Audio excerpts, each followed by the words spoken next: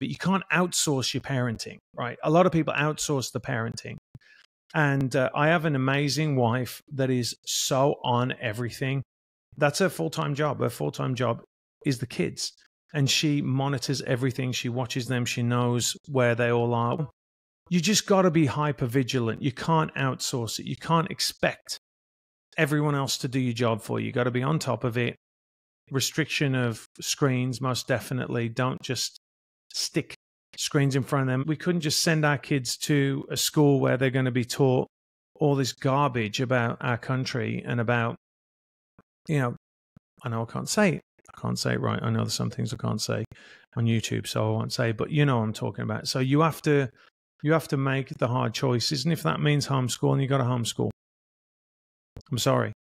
You've got to engage.